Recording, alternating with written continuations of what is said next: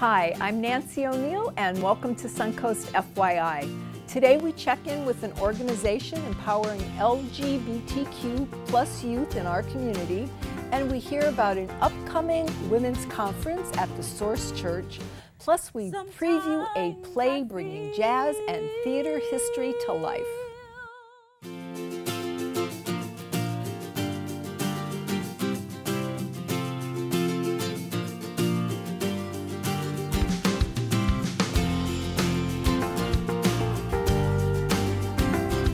Also Youth works to create inclusive communities by empowering LGBTQ plus youth and their allies.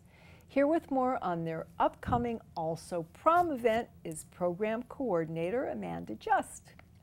Well, this sounds like a wonderful program to be working on. It's truly a magical event that so many youth look forward to every year. Okay, well, we'll get to that in a moment, but start by telling us what the Also Youth programs are. So as you mentioned, Also Youth does empower and support LGBTQ youth. We do quite a bit. We have a drop-in youth center in downtown Sarasota. That's where most of our programs happen. We offer 2 support groups a week. We have at least 1 therapy dog a week. We have guest speakers that talk about life skills, managing money, simple car maintenance, things like that. Sure. We have a movie night, game night, lots of arts and crafts stuff. Basically whatever the youth want and need, we try to make it happen. Okay. And what age group is the range? Primarily ages 13 to 21. However, in the past year, Wednesday nights are young adult night, and that is for ages 18 to 24. And that has grown quite a bit. I'm sure. Yeah. I'm sure with all of our local colleges and things in the community. Yes. You know, I think that's a wonderful opportunity. So why, obviously, why do you feel this is needed in our community? I've worked with youth for over 10 years now, and there are so many things that are overwhelming and stressful for youth of any age. But when you are LGBTQ or you're questioning, it just makes things a lot harder. And statistically, there's still a lot of bullying for LGBTQ youth. Schools aren't always the best place for them. Home can be not so affirming. They're more prone to mental health issues, depression, anxiety, suicidal ideation, suicide attempts. So they just need a lot of support and spaces where they feel safe and welcome. Yes, and know that they're okay. Yeah, yeah. Who can receive these programs? Now, you mentioned there's a specific age, but what other kind of services do you offer? A few times a year, we have a family event, and that's for all ages. And youth can bring family or their chosen family, and it can be parents, grandparents, siblings. The last one we even had a 2-year-old hanging out, and we had some grandparents, so we had a wide range of ages for that one. We do satellite meetups. We do one in Venice and one in Northport once a month, so we're able to reach South County youth. And this spring we'll be expanding into Bradenton, because we see a lot of Manatee County youth as well. You also have a scholarship program. Yes, and we'll be announcing that in a couple months. Okay. And we put all that on social media. Okay, who's eligible for that? Anyone who is a graduating senior or in their first 4 years of college. And then if someone wanted to do a college level class over the summer, one year we had a recipient who used it towards a French immersion program that was at a college. Wonderful. Yeah. Wonderful. Okay, so now we're going to get to your special event. Can you tell us about the Also Youth Prom? Yes. This is our 7th annual prom. It's for ages 14 to 20. It happens at the Out of Door Academy in Lakewood Ranch. The Out of Door folks are just the best. We couldn't pull off this event without their help. Very welcoming, very supportive team over there. This year the theme is Enchanted Forest. We have food, there's a photo booth, there's lots of dancing, we bring in some entertainment. It's just great. This will be my 4th prom that I've helped with, and to be at the front desk to check people in, everyone is just beaming when they come in. They're dressed how they want to dress. They've got whoever they want as their date within the 14 to 20 age range, and everyone's just comfortable, and I mean, some of us get a little misty-eyed because sure. people are so happy to be sure. there. And what's the cost associated with this program? We have a very, very generous donor who makes it free for youth to attend. That's wonderful. I know, we're really lucky. That's wonderful. Yeah. So what's the most exciting event for you? I know seeing everybody come in, but what is the experience going to be like when they walk through the door? After they check in, there's food and there's the photo booth. Towards the end of the night, we have superlatives, and they're not gender specific. So instead of a prom king or queen, we have cutest couple, fiercest LGBTQ advocate. Because the theme is Enchanted Forest, someone will get most enchanted if they're dressed to theme. Best friends. There's a couple more that I can't think of right now, but that's really exciting for the youth too. And everyone just cheers everyone on, and sure. It's great. All the youth who are there can vote. We have little stations for people to vote for who should win. Okay. And how can our community get involved if they'd like to volunteer or know more about you? Well, for prom, we are set. We've got all the help we need. However, if anyone felt so inclined to make a donation to offset the other costs for prom, that would be great. They can go to alsoyouth.org/donate. Okay. As far as helping out also year-round, there are so many different things. If someone wanted to reach out, we need help with fundraising, with marketing. If we have bigger events coming up, we have committees for those. If someone wanted help with outreach, we love our snack fairies who drop off snacks for the center because we go through a lot. That sounds like something that we could manage. Yeah, right? Yeah. There are all kinds of little ways to help, and every little bit goes a long way for a small organization. It does. Great. Well, thank you, and have a wonderful time at the prom. Well, and go to our social media and you'll see some pictures. Okay, yeah. Great. Thanks, Amanda. Just ahead on Suncoast FYI, we learn about an upcoming women's conference at the Source Church.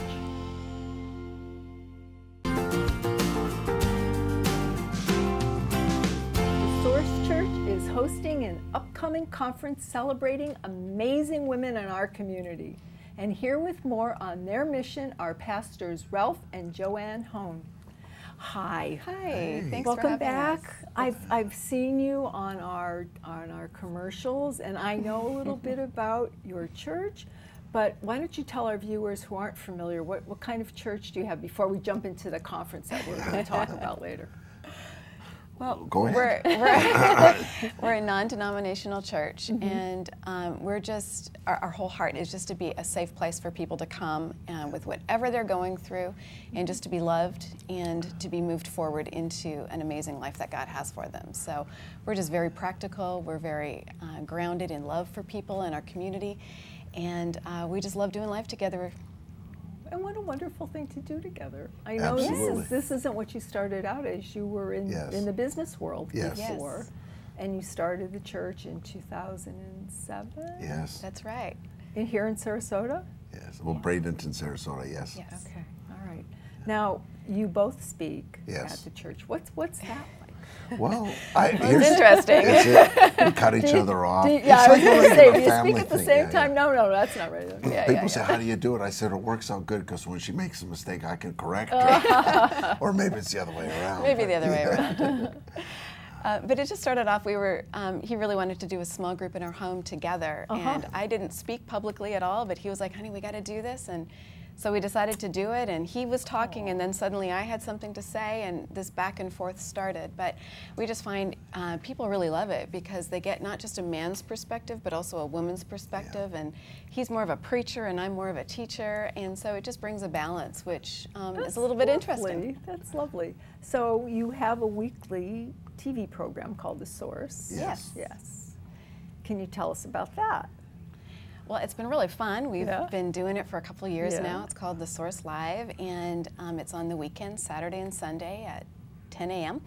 And Here we're on just SNN. absolutely, absolutely. We love being part of your SNN family, and it's just been really cool being able to get the message out broader and just being able to put practical tools of what God has for people in their homes, on their televisions. Okay. Now, when you say practical tools, can you give us an example or some feedback that you've had from your viewers, maybe? Absolutely. We had we've had a bunch of viewers who've now come and been part of our church community, which we're so excited about. But one of the couples specifically had been watching the show for about 4 months, and they said there were some things they wanted to serve God in such a strong way, and had a heart for God, but it was in watching the show that all of a sudden they started realizing that maybe some things that they thought were in the Bible or they thought God was saying about their lives actually weren't even true.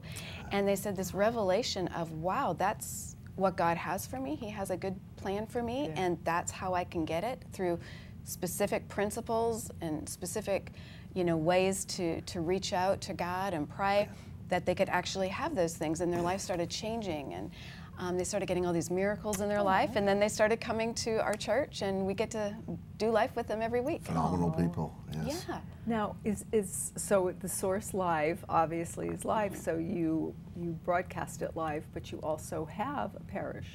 Yes. Yes, we have a church. And we meet Sundays at 9 a.m. and 11 a.m. just off State Road 64. So we love when our viewers come out and see us. Yes. Okay. Now, the women's conference that we touched on at the beginning, it's called the She Tour. She Tour. Yes, and really, we're in our 5th anniversary of having this conference, and I'm really excited because what God showed me is, we all want to be empowered, and for women, we really want to do amazing things in our lives. But what happens is many times we go to a conference or we get empowered and encouraged, and then everything falls apart a couple weeks later because we haven't done some of the background work that needs to be done. So in this, She stands for Saved, Healed, Empowered. So really what it is, it's a journey of let's get some things healed in our lives, let's get some things taken care of, and really empower you to live your best life. So we're really excited. Okay, and that's taking place when, That's Joanne? February 6th to 8th, so it's just a couple weeks away, and it's only $35 to attend. 3 days of amazing speakers, and So what can people expect? I mean, you're speakers, but... yeah, we've got some amazing music. We've got such a fun environment. We decorate the whole place up. We have fun. We have an after party. We have giveaways. We have popcorn. We have a lot of fun while still just really seeing God work in our lives and bring transformation to help us move forward. Okay, so it's all about empowering women and giving them answers. One of the things I saw also was for changing the chaos in their lives to being and living a victorious life. Yes. And you can do that. You can. Yes. You can. You absolutely can. You just have to believe you can. That's right. Right? And have a little guidance to get there. There you go. All right, anything you'd like to say before we close today? Well, we just want to invite the folks out that are watching, if they're in the, if they get a Sunday off, or some of them have to work Sundays, but just to come out and visit. We'd love to just meet them and shake their hand and get to know a little bit about them. And come and see what it is. If you've not been before, that's not fair. You shouldn't discount something if you've not experienced. So thank you both for all your hard work in the community. Next on Suncoast FYI, we preview a one-of-a-kind musical play.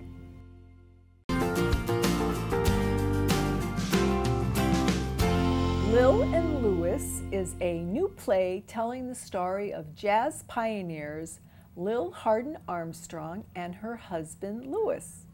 Here with more on this play with music is director Harry Bryce and actor Marta McKinnon. This is going to be fabulous. I read so much about it, and I'm so looking forward to hearing about it. So tell our viewers about Lil and Lewis. Well, first of all, I'd like to say this is a well-crafted play that gives us an opportunity to explore a part of our history, and it is a play with music. It is about Lil, who is the second wife of Louis Armstrong, and she was instrumental in his success and career, even as she wrote many of the songs that he made famous. So this is really about Lil's story, and what she went through all the years she was married to him, and he was gone, away most of the time. but she persevered, and they were still together. You know, when she was 72, yes, she was celebrating his passing, and then she passed not long after that. But in fact, she passed at a concert while performing. Wow. What a beautiful way to go. Right. And she talks about that in the play. Okay. And So, what makes your play so special?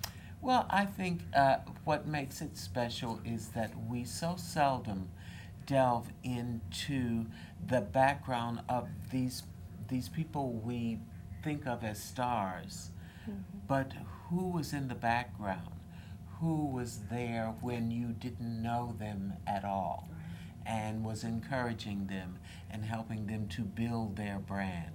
And so this is an opportunity to show, you know, one, how important the African American female is to the unit, the family, the husband, and how much contribution they make to our daily life, daily balance. Absolutely. So, and it's so seldom that you see this kind of play being produced.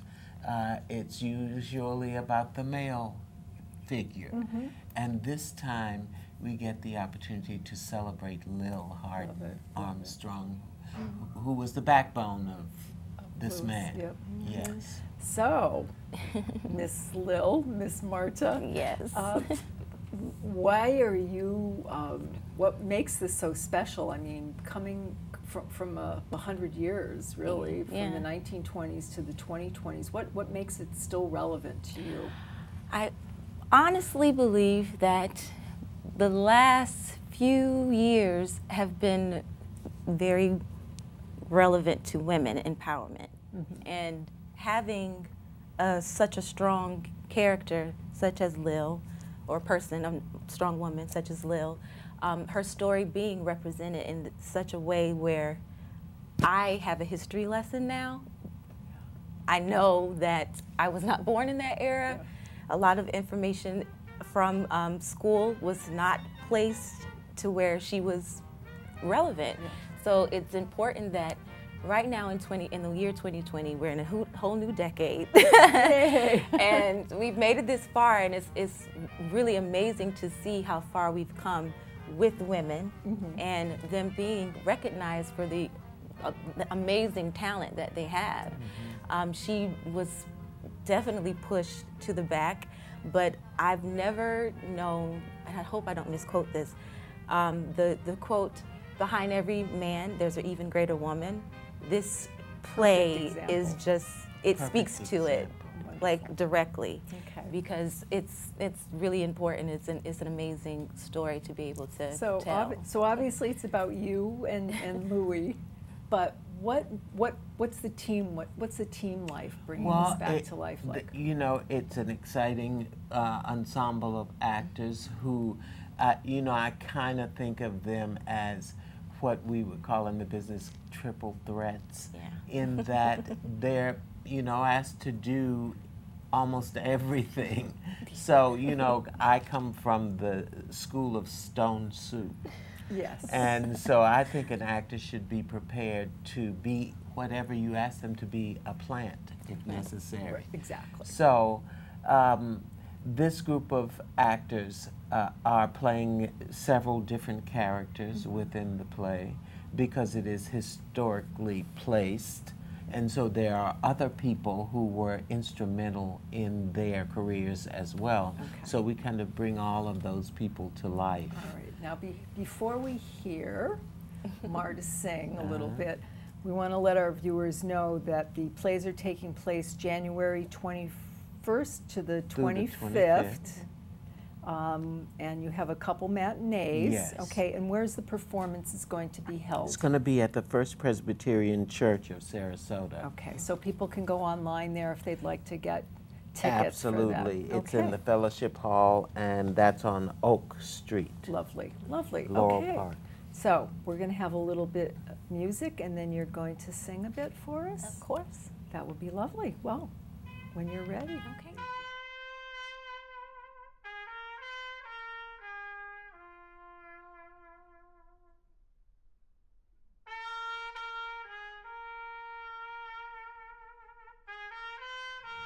Sometimes I feel like a motherless child. Sometimes I feel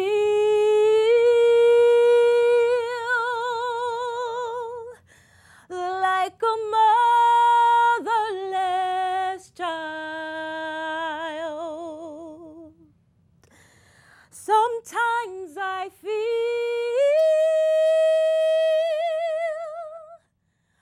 like a motherless child, a long way from home, a long way from home. That was amazing. Thank you. Wow, what a voice. Thank you. Thank you And so there's much. much more of that when All you right. come to see Lil and Louie. We'll be there. Thank you Yes. both Thank for you so being here much. today. Thank you. Thank you.